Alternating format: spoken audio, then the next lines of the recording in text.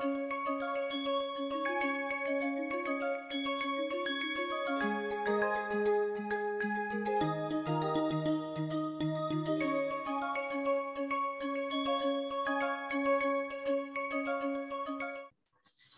everyone, welcome back to Rural Water Resource Management course. This is week 1 and lecture 4. In the previous lectures, we looked at why do you need to study rural water resource management. We looked at some components of a hydrological cycle, just to give a brief introduction. And then we looked into the composition of water, availability of water, LPCD rates, to show why and how water resource managements are needed for rural India. Today, we would look into more specifics on the hydrology cycle. We'd first start with definition of it, and then get into how you would like to use hydrology to understand water management. What is the hydrological cycle? How do you define it? The definitions can be simplistic or more in detail. In simple definition, hydrology is the study of the movement of water. Very simple, 4 or 5 words. You can explain people what hydrology is. So we know water moves from high potential to low potential, and then by force, by pumping, etc. To study this movement through different phases is called. The general subject is called hydrology, and there are scientists and researchers who focus on particular aspects of the hydrology or hydrological cycle, and that could be coined as a subsection hydrology. For example, there is surface hydrology, which means study of the movement of surface water. So how water comes from snow melt to rivers, and then rivers to lakes, dams, and then oceans. So all of this would constitute surface hydrology. Then there's a subsurface or soil moisture, that part of the hydrology, where water goes in and out of the soil, and people look at it as subsurface flow. Those very focused studies are there. So I am a groundwater hydrologist, wherein I focus more on groundwater. So how water from the surface goes into, or from the surface or atmosphere, goes into the earth and through infiltration and percolation, and then how different compartments are filled and converts from one form to the other. So that is groundwater hydrology. So these are specific terms, but there are also some interdisciplinary terms also. Let's look at some few. You have socio-hydrology and hydrosociology. So how hydrology impacts the sociology and those kind of aspects, people discuss about it. And you have a geohydrologist, a scientist who has some aspects of geology on groundwater, those kind of things, but mostly he or she is a hydrologist. So a person who studies hydrology is called a hydrologist. And then the subsection wise also you could be labeled. For example, I'm labeled as a groundwater hydrologist. And then there is a geohydrologist, where geo means geological terms, and they study mostly well below the depth of groundwater, which means like where magma flows, petroleum, those kind of studies. And then you have hydrogeologist. So if you see the word geohydrologist, hydrogeologist, it can be interchanged. But when it's interchanged, the dominant science comes at the back. So a geohydrologist is still a hydrologist.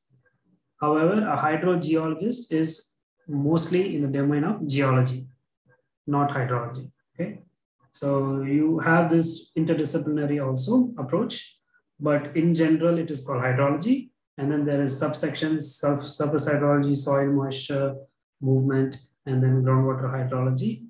And then the people who work on it are called hydrologists. Let's get into some of the more technical terms of hydrology. It describes the continuous movement of water on, above, and below the surface of the earth, USGS. If you look at this definition, it clearly tells that you study the continuous movement of water on above, so above the Earth's surface, which is your lithography, or on the top, and then just below the Earth's surface, which is your groundwater hydrology. They don't go too much in the depth because that constitutes, as I said, a geologist. So the continuous movement of water, the interactions between water, all of this comes in the terms of hydrology, because when it interacts, it moves, and then by movement also it can have more interactions, those kind of things. Let's take a definition from a dictionary. Okay, so some people would like to have a dictionary reference, and I'm going to read it out because these are dictionary terms. The sequence of conditions through which water passes from vapor in the atmosphere through precipitation upon land or water surfaces, and ultimately back into the atmosphere as a result of evaporation and transpiration, called as hydrological cycle. Merriam Dictionary. So each dictionary would give different terms. And if you look at it here clearly, they look at water which comes from the atmosphere.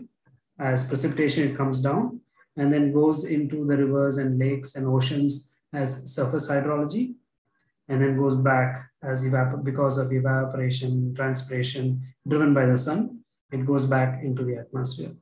So here there's no mention of groundwater. There's no mention of storage because it is just a brief overall definition of hydrological cycle.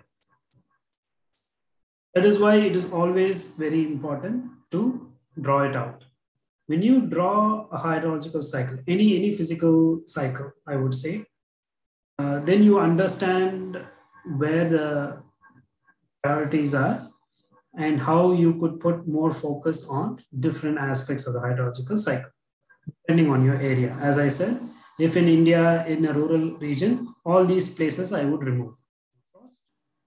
Frozen land, basically, and ice, snow, and glaciers, not much. We don't have an active volcanic steam, so I can remove all this. So when you sit and draw or discuss a hydrological cycle of a particular region, you should have good understanding of these factors and which are relevant and not relevant to your system.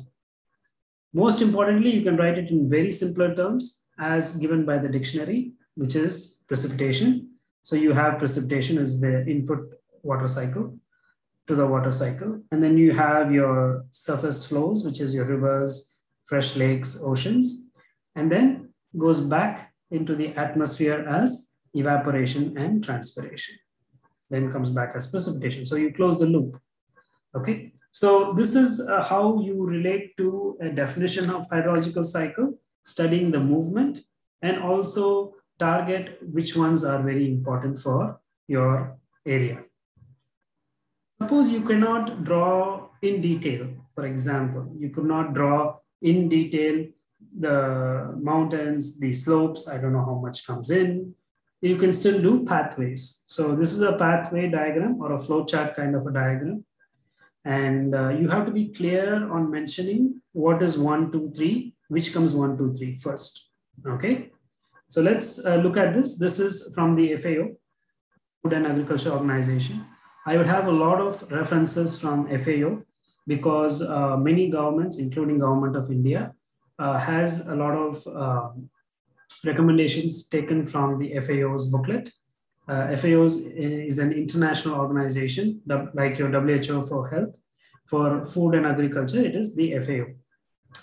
And they give a lot of research outputs, recommendations, where a lot of these governments are taking into action. Okay. So let's first look at the hydrological cycle representation from them. It's a very simplistic thing. So which means you don't need to be very artistic to draw rivers, lakes, etc. But you could draw it as a simple arrow diagram. So here you have rain in that particular example from Shaxson. You have only rain, no snow. Okay, so the precipitation is coming in as rain. And because of the slope, let me bring out the definitions. So direct evaporation from wetted leaf surface is the first one. So what happens is when rain happens, the first before it touches the ground. So your slope is your ground. What does it touch, the rainfall falls on the leaf of the plants or trees, and there is evaporation, not transpiration.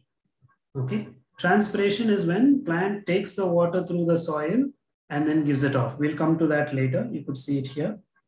What is evaporation? The leaf is a little bit warmer, and then there's active sunlight. So when water comes and hits your leaf, it evaporates. Okay, so just evaporation, conversion of water into vapor. So that direct evaporation from a wetted leaf surface is the first, because it interacts on your rain the first. Then whatever rain remains would come down. That is why when you go to, when it rains, you stand under a tree, because the leaves kind of shade you. Okay. Initially, all the water would be falling on the leaf. It wets the surface, and then there's evaporation. That's what this is telling. You might be amazed to see how much this wetted leaf evaporation is. Sometimes it might be tremendous. So that's why we still have to account for it. In some regions, it may not be that important. For example, a coconut tree may not give you that much shade as a banyan tree. So you could neglect in a coconut tree because the leaf shape is like this, water falls and then it comes down. So it doesn't wet and evaporate. So those kind of things, analogies, as I said, you should have from your field experience.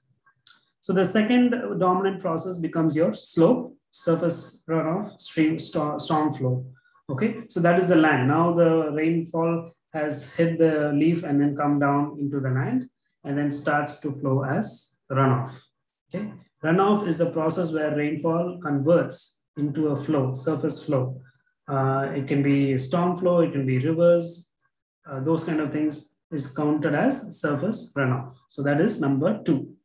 Here the arrow size is the same. It doesn't mean they're equally, volume is equal. Okay, so please don't look at the arrows. In some diagrams, you will see a bigger arrow, which means more water goes into runoff. Here, we're not doing that. We are only looking at the pathways. Then what happens? Number 3 is direct evaporation from the soil. So as the plant leaf or the tree leaf is warm and it evaporates, same way your soil can also evaporate. So if you look at it, the first drops on the road, the first drops on the soil can evaporate. Okay, that's why you have the smell of the soil comes. When rainfall occurs, you suddenly smell the wetted soil. That's because of some of it gets evaporated. Okay, so that evaporation happens. So that is number 3. Now 4, 5, 6 is plant available soil moisture within the root range of existing weeds, crops, and trees. So for this area, the author has seen weeds. Weeds are grasses or crops that are not necessary. Okay, invasive, whatever it is. So it's not that necessary in a plot. Then you have crops, and then you have trees. So the water, after it goes to runoff, after the evaporation, water starts to slowly move down. When it moves down, the plants take it up and then transpire. So this is the difference between evaporation and transpiration. Evaporation is on the surface. The plant doesn't use it, it just evaporates. Transpiration is when the plant takes the water from the soil and then it pumps it to the shoot and then transpires it, just breathes it out. Okay, so those are because of growth, as here it's clearly mentioned. Because of the growth, 4, 5, 6 happens, and this one happens because of the slope. Because of the slope, you have runoff. Okay, so let's move on. We have weeds, crops, and trees. Plant available soil moisture. So the water from the soil, which is from the rainfall, gets into the transpiration cycle. Let's go to 7. Soil moisture within root range of existing plants, but held at tensions unavailable to them, which means in the soil, not all water can be taken up by the plant. So there is some tension because the soil also wants to hold on to the water, and the plant can only exert some pressure to take the water out. If it is too much pressure, it cannot, it will wilt. Okay, so it would rather not take the water from the soil, and some water is held in the soil. I won't get into the soil physics because that is beyond the course, but just understand that if I give 1 liter of water to the soil, not all the water I could pump out. some water still remains in the soil. And that is what is happening here, number 7. Okay, so this is the one which contributes to the soil moisture and also to the properties of soil. Depends on the properties of soil. Soil moisture held at all tensions but below root depth of existing plants. So this is below the root depth. So 7 and 8, what is the difference? It's just the depth. 7 is at the root zone. The plant cannot take the water, still remains. And then there is some water which moves still down. Why does water move down? Because of gravity. So gravity exerts and then it moves down in the column, soil column. And then at 8, it stays there. Okay, so you have water staying in the soil moisture at 7 and 8, not being taken up. So number 9 and 10, here is the groundwater dynamics. So if you see from the slope until the upper groundwater, it is purely soil water where plants can take it up, soil can take it up, and some stored in the soil. After that phase is done, okay, water still moves down. So when it moves down, it goes into 9 and 10. And 9 is where the water which is not captured by the roots and the small pores in the soil, the small holes in the soil, moves downwards to the groundwater. Okay, and there are 2 types of groundwater. There is shallow groundwater and then there is deep. So number 9 is shallow. That's why it stands here. And number 10 is your deep groundwater. It is interesting to see that some part of your 9, which is your shallow groundwater, goes back into the river as base flow or stream flow. So here it says moving to the groundwater and stream flow. So now you've seen that you're discussing about, when we discuss about hydrological cycle, we start from atmosphere, which is rain. Then we go to the ground and ground dynamics, slope, angle, etc. And then we look at warmth, the radiation, and then that driving the evaporation, right? And then you go to transpiration. So a lot of plant dynamics. And then you go down more further into the geological aspects. So where does this science stay? Is it a civil engineering topic? Is it a plant science topic? Let's look at it. So what is hydrological science? If someone asks you, a water resource management person can have multiple, as I said, it's interdisciplinary. So you can have sociology and hydrology together. Hydroeconomics is a topic. So all of this constitutes your water resource management. So to be a good water resource management, you need to understand the hydrology, but not alone the hydrology, but all these other sciences. Then what do you have? You have fluid mechanics. So some part of the engineering hydrology, where a lot of engineers are built. So what is the difference between hydrology as a science and hydrology as an engineer? Hydrological science is driven by physics and other laws, mathematics. Whereas engineering hydrology, a lot of engineering components would come in, construction, those kind of things, okay? So hydrological science is right in between your fluid mechanics, the physics, the hydrological engineering, and the atmospheric sciences of meteorology, oceanography, all those things. So it is a very, very interdisciplinary science. And as I said, where you want to apply defines your boundary. If you want to apply more in the groundwater, you become a groundwater hydrologist. If you want to be in the surface water, you'll be a surface water hydrologist. And if you just want to be a general, everywhere I would like to contribute, you're a hydrologist. So same like a doctor, you're a general doctor. You can be a surgeon, or you could be a diabetics specialist, pediatrics for children. So same thing, you have different doctors and very specific. So here, hydrological science is not a science by itself. It is a combination of different sciences, different engineering aspects. And what are they? In the basic sciences, it includes mathematics, as I said.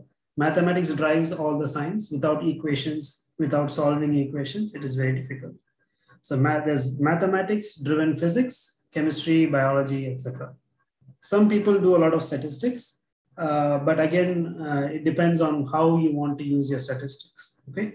So please understand, if you would like to use statistics, you understand the limitations and strengths of our statistics.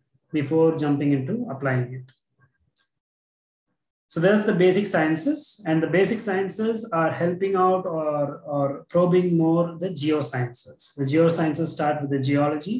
The geology would be your ground, the earth composition, soil, etc. So it comes as soil science, atmospheric science, ocean science, glaciology, geochemistry. So what do you understand from this diagram? To be a water resource management person, you have to understand hydrology.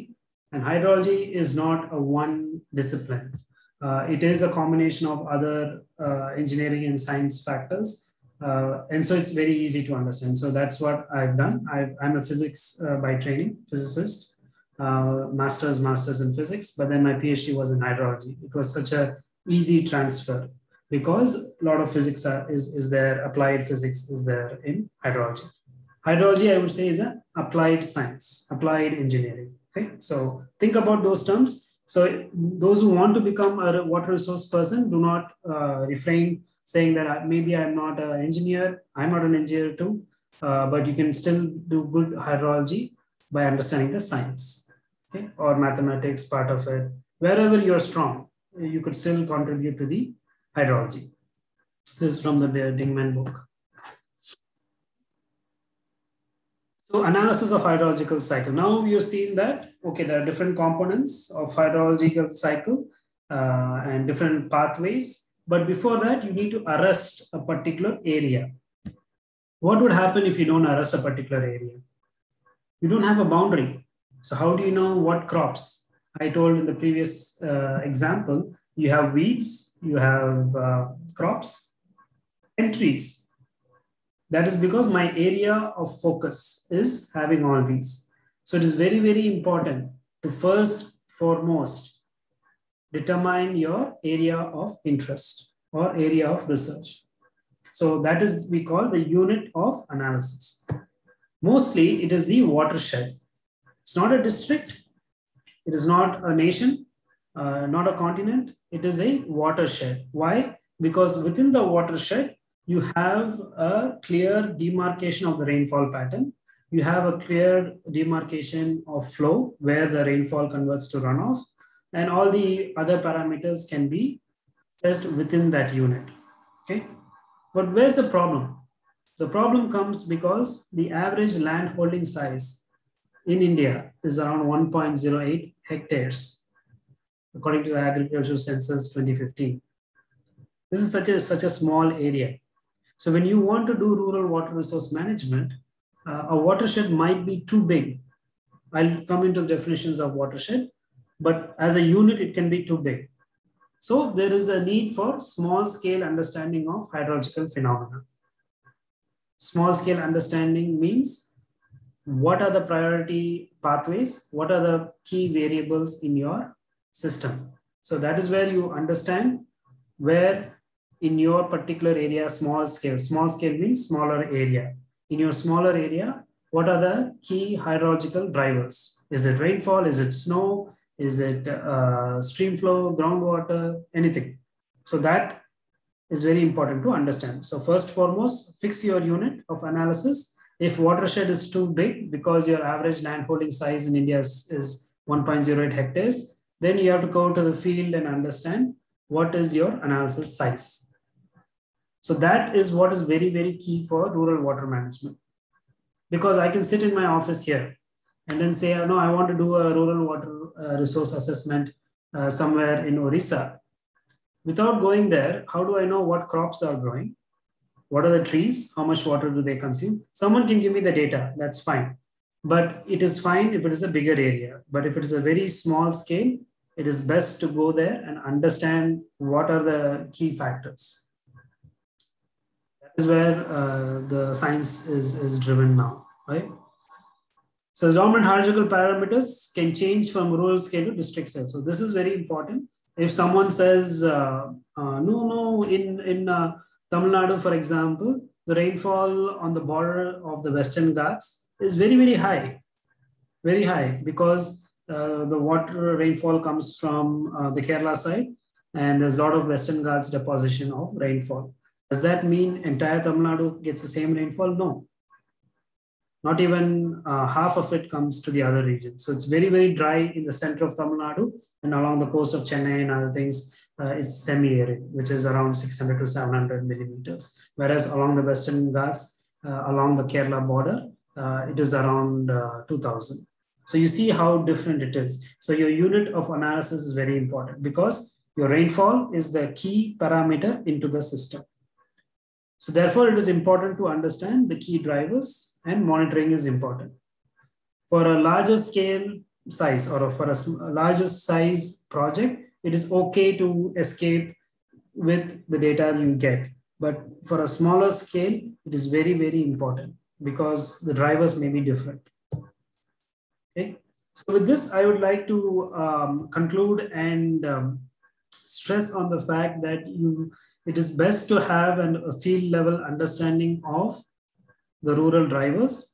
What are the key crops? When do they grow? How much water do they consume? When you want to discuss the hydrological cycle. If you do not do this, what would happen is everything is assumed or estimated as an assumption, which would derail your understanding of the hydrology. They're very, very small components. So very small rainfall would be in a plot.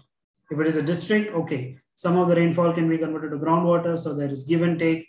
You can lose here, give there, etc. It's fine. So we call it as a noise, which is smoothed out. But in a small size, it is very, very difficult to let go of these exchanges. So you have to understand what are the key exchanges and document it. After you document it, you do a flow chart of how we did in class today, slide 3, 4, etc. So you write it down. This is the key products, and then you stop there. Then you put the volume of water coming in. All this we would be discussing in the future classes. Thank you.